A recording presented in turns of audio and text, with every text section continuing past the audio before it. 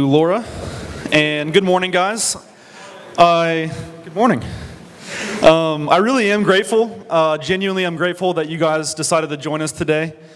We appreciate that you guys want to spend your Sunday mornings with us, and I truly believe that God has an appointment with everybody in this room today. So I ask that you give me the next 10 to 15 minutes of your time because God wants to meet with you personally. And I think he brought you here for a reason. So if you have your Bible, go ahead and open your Bible to the book of 1 Peter. 1 Peter chapter 4, we're going to be spending our time there today, specifically in verses 8 through 11. But before we get into that, I want to kind of overview what we're going to talk about. So we're going to talk about the concept of stewardship today. Stewardship. And stewardship is really just a fancy word that means to manage something. So specifically managing something that somebody has given to us.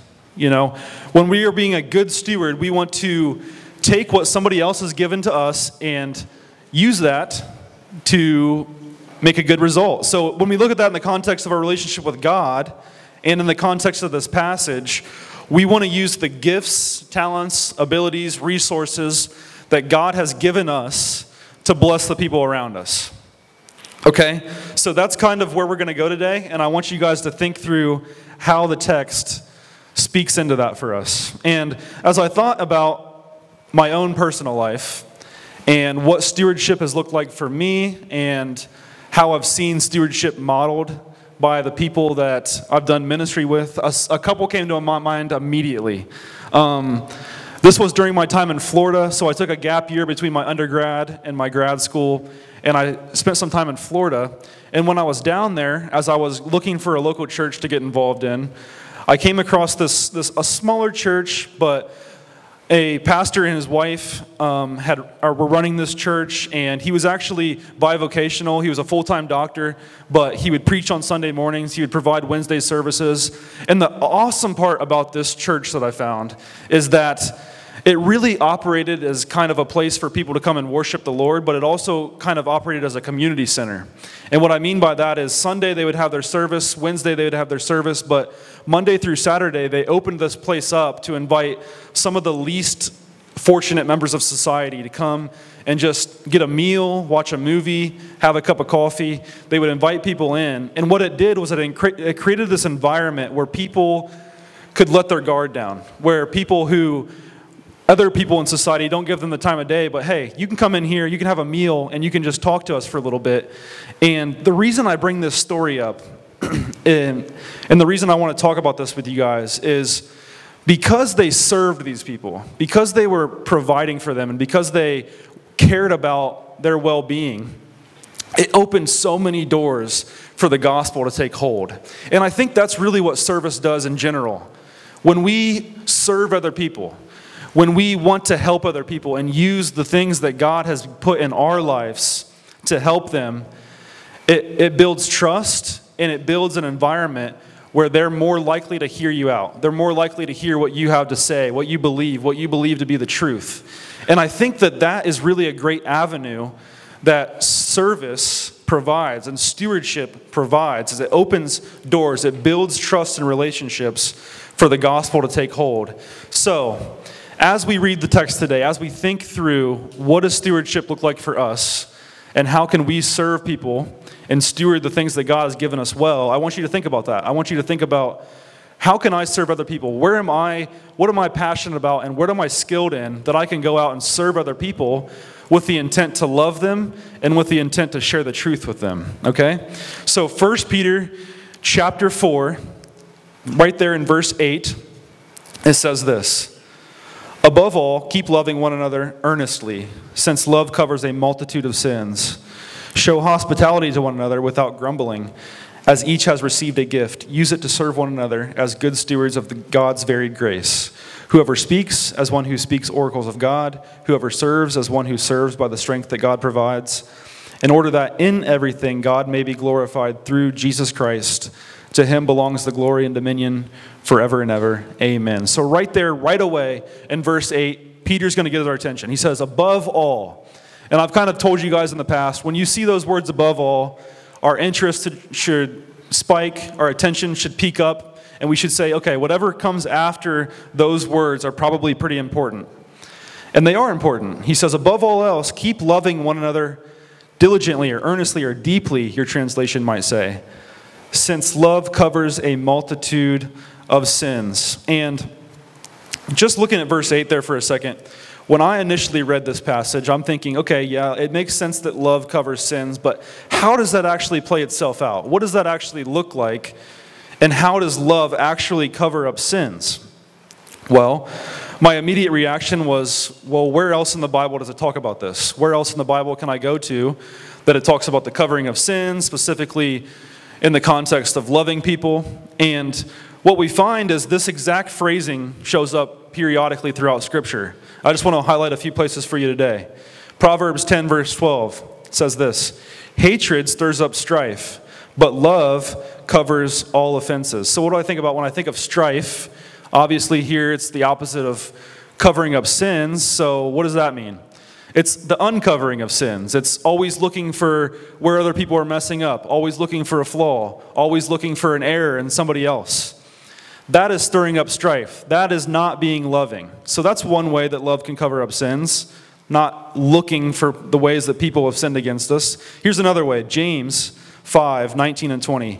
If anyone among you wanders from the truth and someone brings him back, let him know that whoever brings back a sinner from his wandering will save him from death and cover a multitude of sins. Okay, that one makes sense too, right? Somebody wanders away from the truth, and I bring them back to the truth of the gospel. I bring them back to Jesus, and obviously, hopefully we know in this room that Jesus is the one that's able to ultimately cover our sins. Jesus is the one who's able to forgive us. So it makes sense in that context. But why is he talking about it here within the context of service? How does serving one another cover up sins? Why would Peter bring that up in this context? And here's what I think Peter's talking about. I think Peter's saying, hey, if your brother or your sister offends you, if they sin against you, if there's some conflict in a relationship between you and a brother or sister in Christ, you know one of the best ways to restore that relationship? You want to know one of the best ways to bring about peace and restoration there? To serve one another.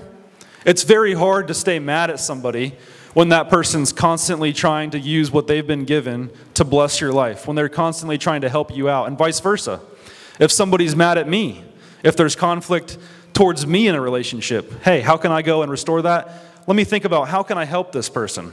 How can I use what I've been given to go and bless this person? So I think Peter's saying, hey, if I go out and I serve the people around me and I'm a good steward of the resources that God has given me, guess what? It's going to provide the covering up of sins. It's going to provide resolution to conflict within relationships. So that's what I think Peter's talking about in verse 8. But my second point is that Peter wants us to know that, yes, service is great. Service is something that we are expected to do by God. But really, we should check our heart behind the service. We should ask ourselves, what's the why behind the what you are doing? And here in verse 9, Peter's going to say, hey, show hospitality to one another, go out and serve one another, go out and be a good steward towards one another, but do that without complaining. That's a key here. Do that without grumbling. And the Greek here for the word complaining means literally to mumble under your breath. So when I think of mumbling under my breath, what do I think of?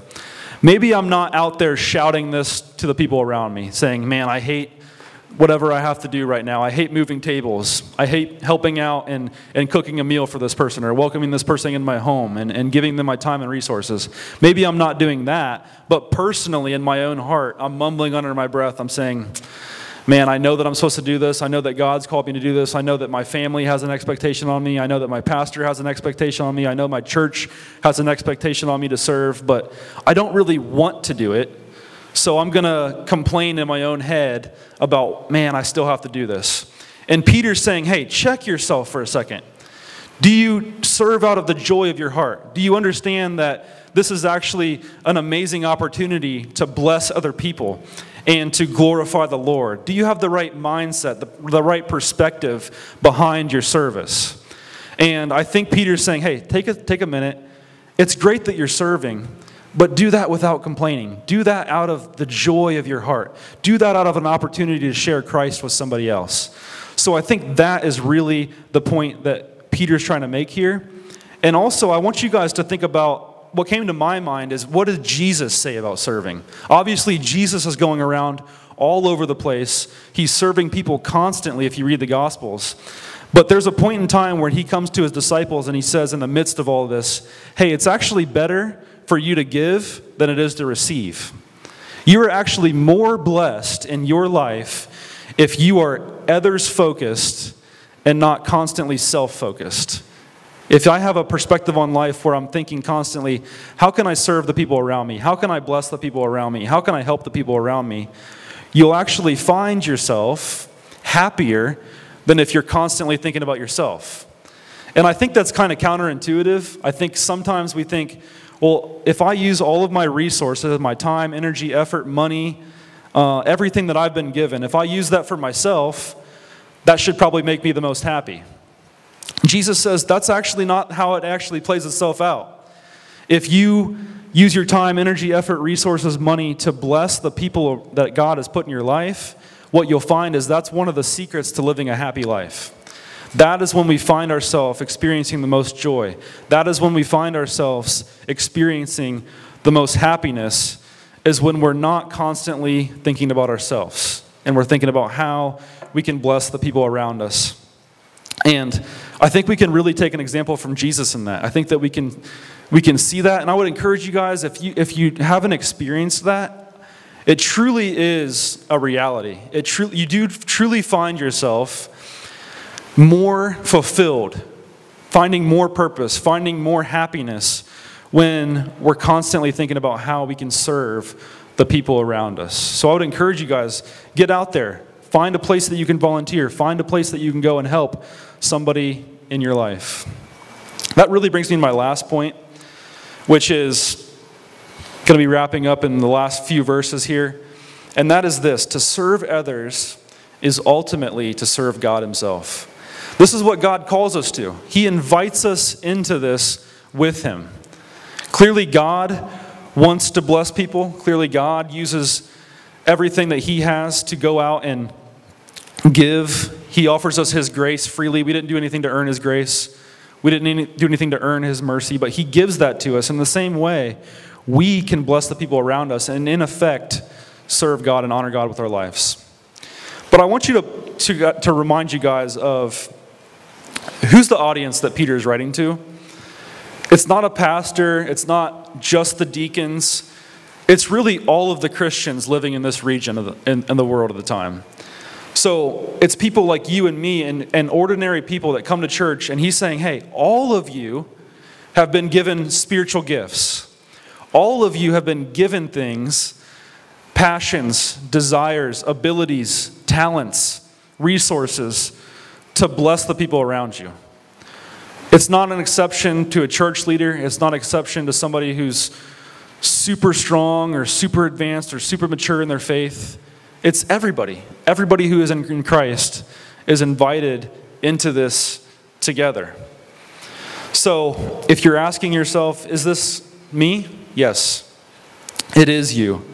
You know, whether you're speaking, whether you're actually going out and doing things, verse 11 there, all of this is ultimately used to glorify God. That is the result of our service. That is the coolest thing about all of this. When we serve other people, we're fulfilling the ultimate calling that God has invited us to. We're loving other people well. And that's the greatest commandment according to Jesus, to love God and to love others. And Peter's saying, hey, it's not this super abstract idea. Love is a very general idea. Very practically, you can go out and just simply use the things that you've been given to bless other people, and that's how you can love people.